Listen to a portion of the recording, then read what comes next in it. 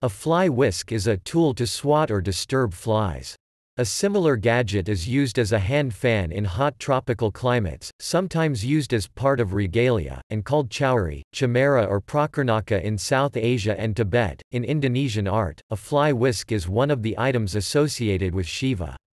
The fly whisk is frequently seen as an attribute of Hindu, Jainism, Taoist, and Buddhist deities.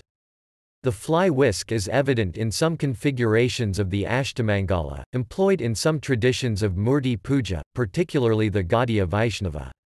It is also used as an accessory in the ritual aspects of folk performance traditions, especially folk theatre forms like Palagan where it can double as a prop. Fly whisks are in use in parts of the contemporary Middle East, such as Egypt, by some classes of society, e.g. outdoor merchants and shopkeepers, especially in summer when flies become bothersome. Those have a wooden handle and plant fibers attached to them. The more expensive ones are made from horse hair. In the eastern parts of the Indian subcontinent it is made from the tail hairs of the yak. Fly whisks appear frequently in the traditional regales of monarchs and nobility in many parts of the African continent.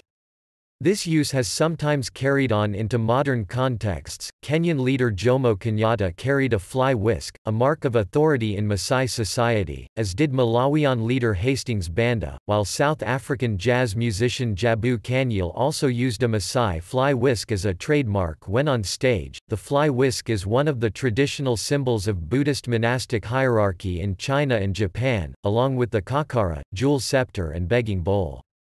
The fly whisk in Buddhism represents the symbolic sweeping of ignorance and mental afflictions. The Taoist fly whisk is made of the root and twine of the smilax for the handle and the hairs are of palm fiber. A fly whisk forms part of the royal regalia of Thailand. It consists of the tail hairs of an albino elephant. Fly whisks were also used in Polynesian culture as a ceremonial mark of authority.